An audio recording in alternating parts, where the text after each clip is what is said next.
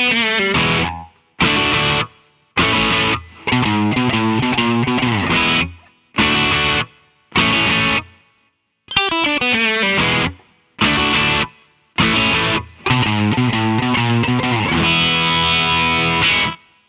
guys, Greg here and welcome back to my channel. So in this video we're going to be looking at how to play Back in Black by ACDC. This is an absolute classic of theirs, or most ACDC songs are, but this is one of their most famous ones and can be found on the album also called Back in Black. It's a really great song to learn for anyone. If you've been playing a long time, it's a great song, or if you're a beginner it's really good too because it uses three really basic chords that most people learn when they start out. These chords are E, D and A. And there's so many songs we can play with these chords. So once we've got these under our fingers, there's loads of, like I say, there's like a million other songs you can play with these. So if you're not sure what these shapes are, the first one's going to be E. And how we play that, we get our first finger, which is this one, and we put that on our first fret on the G, third string up. And we get our second finger, this one, and we're going to put that on the second fret on the A string, so it sounds like this. And then we're going to get our third finger and put that on the second fret, just underneath our second finger on the D string. And for that one we can play all the strings, so it sounds like that. Our second chord is going to be D, so that's going to have, we're going to do D open, which is the fourth string up or the third string down. Then we're going to do our first finger, it's going to go on the second fret on the G, so it sounds like that. Then our second finger we're going to put on the second fret on the E string right at the bottom, it's going to sound like that. And then our third finger is going to go on the third fret on the string in between those two, the B string. And it's going to sound like that. And we're going to play the bottom four strings all together. And that's D. And then we're going to play an A chord, which is going to be open A, with the second biggest string at the top. And then we're going to play the second fret on the D, second fret on the G, and then the second fret on the B as well, and then the bottom string open. So it's going to sound like this. So how we're going to do that is we're going to play the first chord, which was E. We're going to play that once as a down strum. Then we're going to play D, and we're going to go down, up, down. And then we're going to do A the same as D, down, up, down again. So we put all that together. So we're going to kind of kill the chord in between each time we play. So, and then, does that make sense? So instead of letting it ring out, we're going to try and just kill that with this part of our hand so that all the strings stop ringing. So that's kind of how it goes, and then there's like a different bit in between each time. So the first time we do it, we're going to do this bit here. And what that's going to be is 3 on the E string, and then we're going to pick open as well. So 3 open on the bottom string, same on the B string, the one above it. And then we're going to do a little bend, and then bring it back again. So we're going to make that sound, this is like called a half bend, so we're going to make it sound like the fret next to it.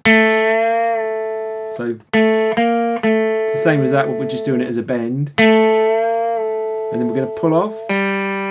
So pull off is where you kind of get a different note, but you don't actually pick it with your picking hand. So you kind of pick it with your left hand or your fretting hand, depending on if you're right-handed or left-handed. So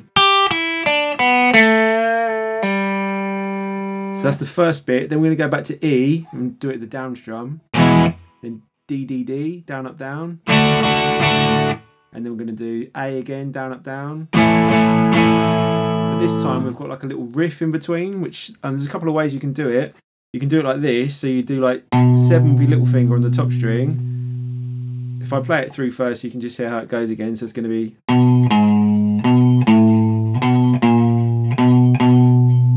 So what that is going to be 7 on the top string, and then 4, and then 7, 5. And then 7, 6, and then 2 7s.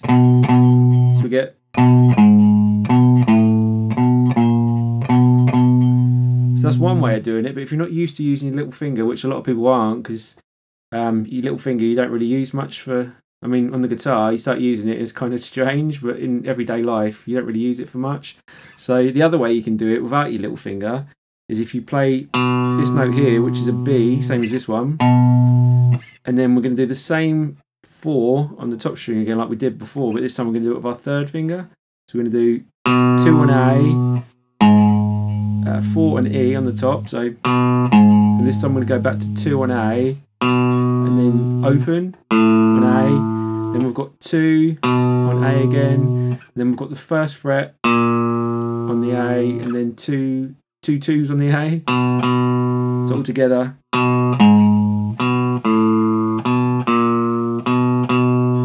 So as you can probably hear, they sound exactly the same.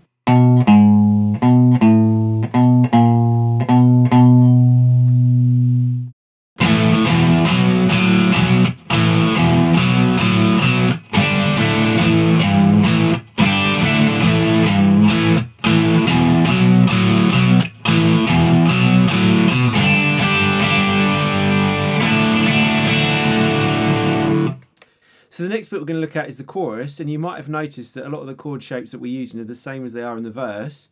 It's going to start off with an A, which you can actually do just with one finger, or you can use one finger across all 3 strings. Or if you find it easier to use 3 fingers across there like you did before, then that's absolutely fine, but there are other options that you can try out. I think it's always good to experiment and see what works for you.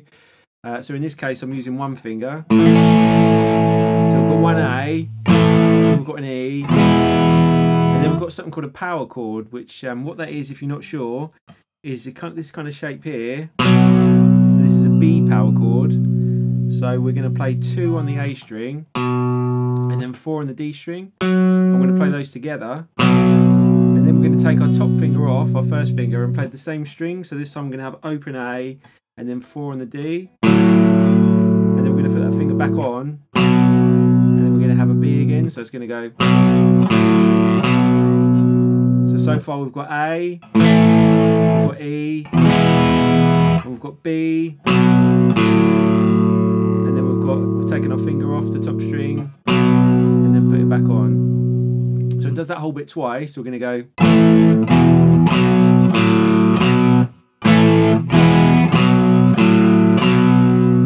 Then we're going to do a G chord, which if you're not sure what that is, this is a full G, which you might find a little bit trickier than the other chords, which we can do an easier version if you do. And what that is going to be our second finger is going to go on the top string on the 3rd fret, which sounds like that. Our first finger is going to go on the 2nd fret on the A, which sounds like that. Then we're going to have open D, we're going to have open G, we're going to have 3rd fret on the B with our 3rd finger.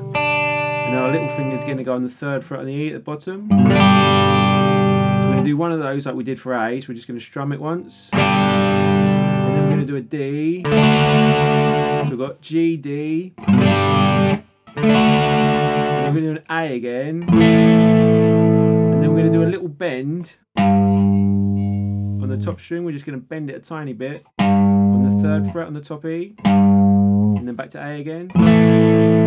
So all together we've got one G, we've got a D, we've got an A, a little bend on the 3rd fret on the top string, and then back to A. So a little bit faster. And like the first bit, it does that twice as well, so another one of those. Then it goes back to the first bit that we did, so one A, then an E, then a B power chord, top finger off, back on again, and then we're going to do 3 Gs like this, and then 3 Ds, and that's the chorus. So after the chorus, it actually goes back to another verse, which is exactly the same as it was to start with. And then we've got another chorus after that, so it kind of repeats the whole thing again. And then we've got a guitar solo, but we're not actually going to look at the guitar solo because it's actually quite a bit harder than the bits we're looking at the moment. And we're going to keep it nice and simple.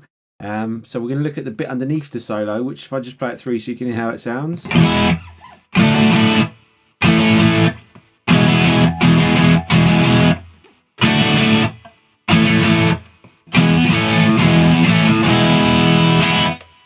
So as you can see, it's not actually that much different to what it was before. So if I break it down, it's going to be E, like we played it before. So 1 E down. Then we're going to do down, up, down on D. And then we're going to do down, up, down on A. And then we're going to do down, up, down, down, up, down, down, up on E. So down, up, down, down, up, down, down, up.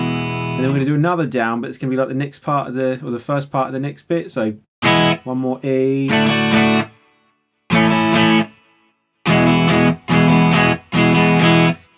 then it kind of does the same thing again, up to here. And then we've got E, A, E, A, E. So I'll just play that through again. So E, D, D, D, A, A, A, E, E, E, E, E, E, E, E, E, D, D, D, A, A, A, E, A, E, A, E. So that's what it does underneath the guitar solo. And then there's another chorus, which is the same as it was before. And then we've got a bit in the middle, which is a little bit different to the other parts. It's like a riff. And if I play that through, just so you can hear how it sounds, and then we'll break it down.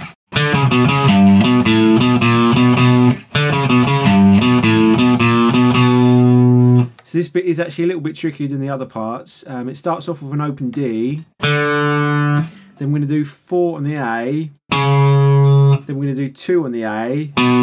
Back to 4 on the A. 3 on the E on the top. So all together. Then we're going to do 2 on the A. Open A. 2 on the A. 1 on the A. And then 2 2s also on the A. So all together.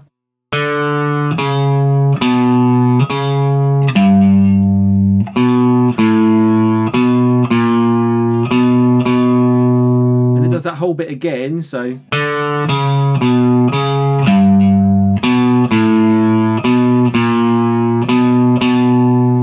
we're going to have that same pattern but starting from G. So we're going to do open G, 4 on the D, 2 on the D, back to 4 on the D, we've got 3 on the A, then 2 on the D, open D, 2 on the D again, 1 on the D, and then two 2s on the D.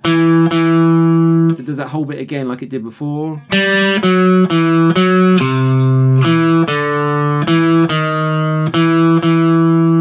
it goes back to where it was before on the strings above and plays it again twice. So.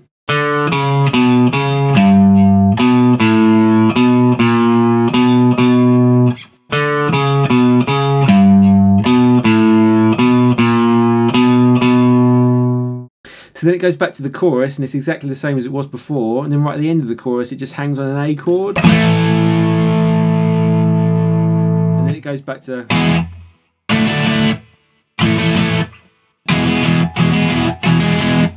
the same as we did before. So there are all the rhythm guitar parts to Back in Black by ACDC. I hope you found that useful. Please like and subscribe if you did. What would you guys like me to cover in future videos?